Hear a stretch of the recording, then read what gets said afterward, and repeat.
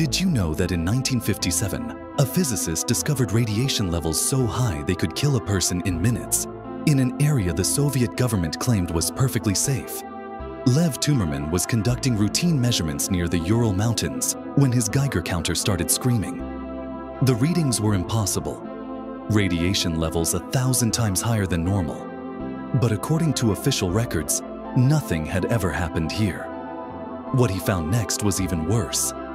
Entire villages had been evacuated overnight without explanation. Houses stood empty, food still on tables, as if people had simply vanished. The truth was horrifying.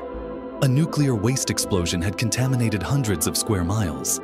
Cleanup crews were sent in without protection. Their skin began peeling off in sheets.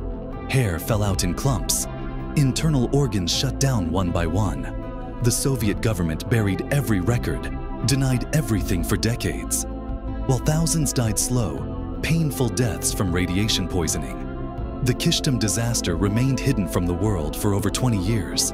One physicist's discovery revealed one of history's deadliest cover-ups.